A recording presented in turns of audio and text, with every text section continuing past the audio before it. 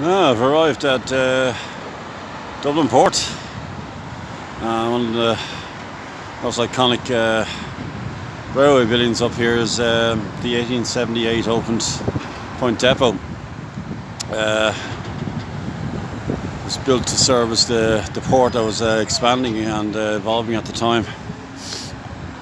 So this port was getting increasingly bigger and necessitated a store of this depot of this magnitude to cater for the trains. So here we have this repurposed building. So it was used really for what, I guess 100 years. It fell in neglect in the 70s into the 80s, and then entrepreneur Harry Crosbie purchased it and transformed it into what the majority of people know as Dublin's finest venue. So it holds 8,000.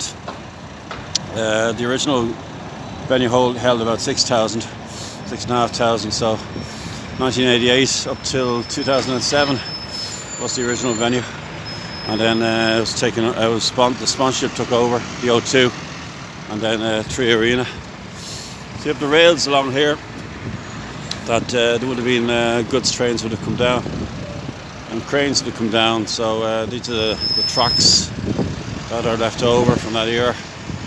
And that's probably what, 1970s, I guess, since these tracks last saw a train, or maybe 1980s. I'll have to look that out, but they went right down, and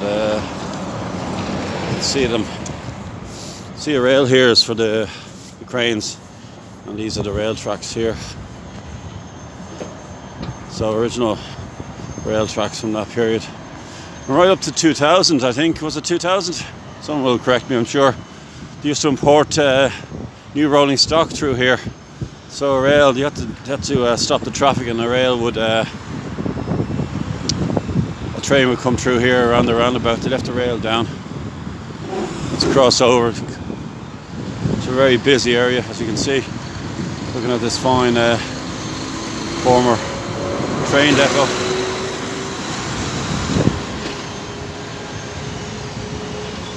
And saw many a great concert here. One of my favourites was Primal Scream, the performed Screamadelica. So let's walk down. This is a new building. This is where back in the day used to queue. So we're heading towards what was, nothing's left of it now. It's all completely regenerated. What's left of the Sheriff Street level crossing. The manual level crossing that disappeared over the last couple of decades.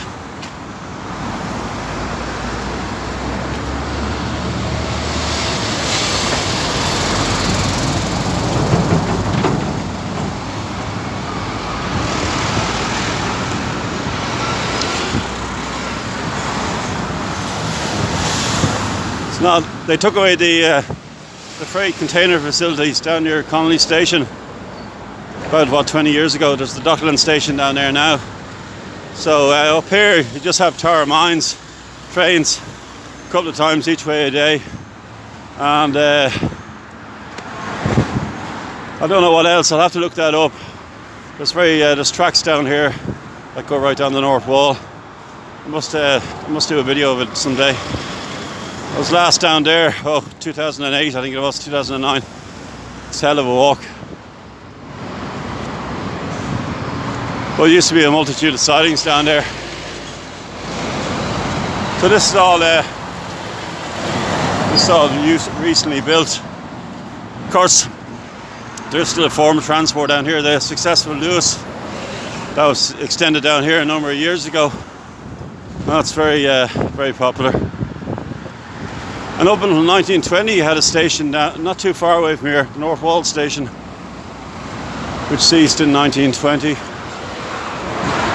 You've had ships coming over from Liverpool and trains coming up. So here we are.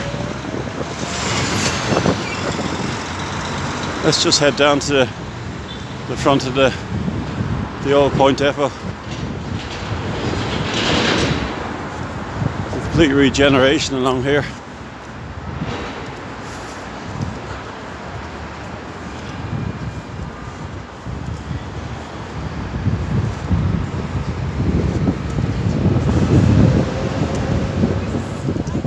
Looks like a one-stop shop, place to work and eat and be entertained, all in one location. And here we have the entrance. So the tracks used to come down here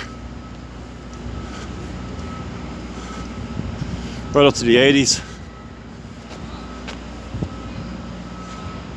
U2, well, it's The Edge on vocals recording. It's an appropriate song called Van Diemen's Land. Was recorded here for the Rattling Home album in 1988, and there was a lot of pictures taken of them in here. So these arches here depict where the trains would have gone. So we're talking about 3, 6, 9 tracks at one stage. Such a fine structure.